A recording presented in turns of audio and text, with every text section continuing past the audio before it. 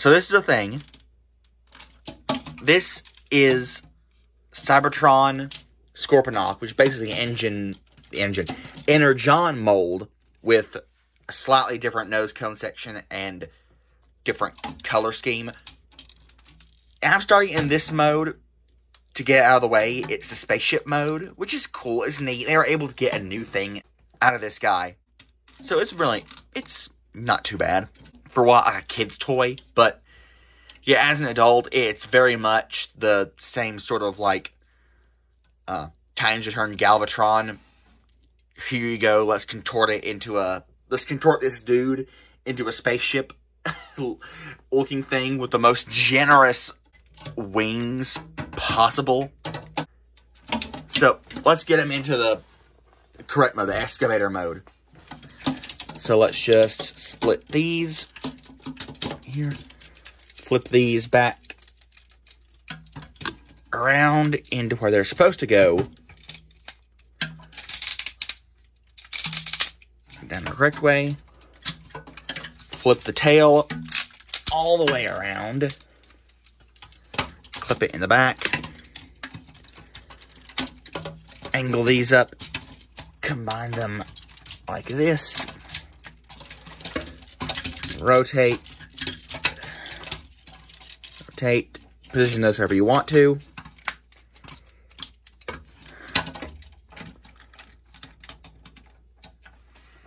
And it's a cool looking construction vehicle.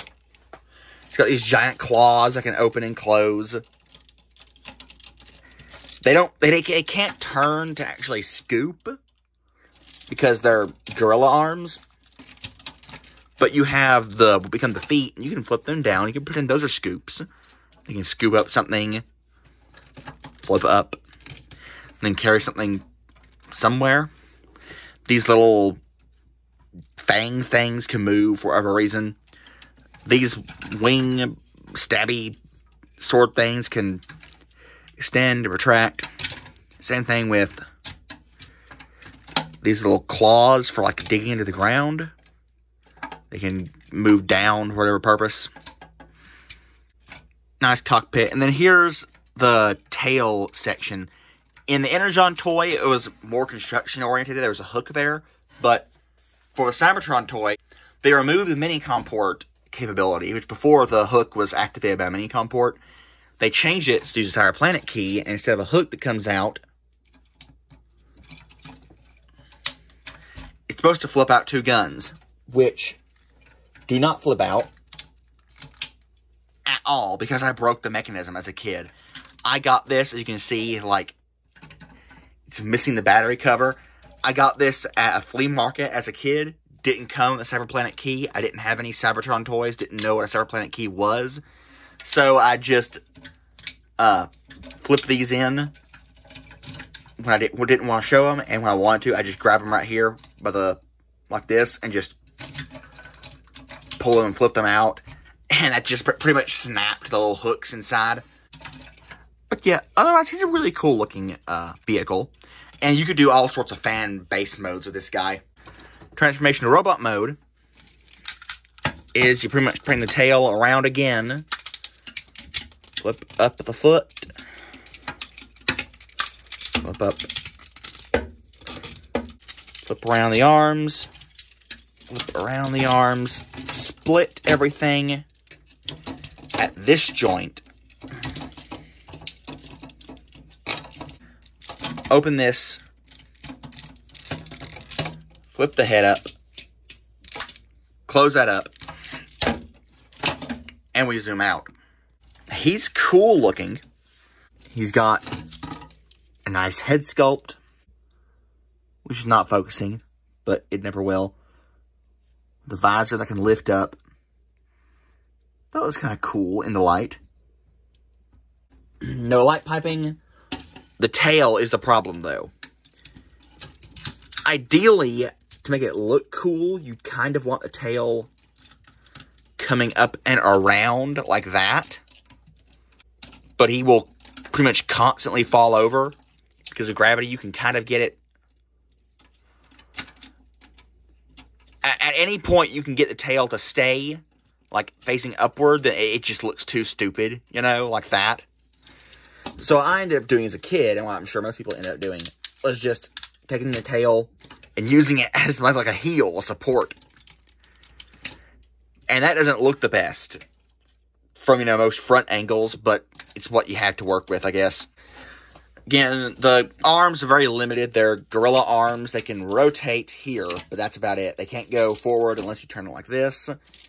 They have guns that are activated by mini ports, but I don't have any of the bullets that came with them, the little shots. But I really like the cantilever for action. I had fun with that as a kid. I'll move this too. He has his guns on the sides of his legs, or hips. He has these things, which you can leave out or flip down. In terms of articulation, his legs are fine. For the day, especially. Doesn't have any in and out. Well, he has, like, barely any in and out. And because of the transformation into spaceship mode, he doesn't have ankle tilt, but he has reverse ankle tilt. So if you really want to, you could kind of... Nah, you could...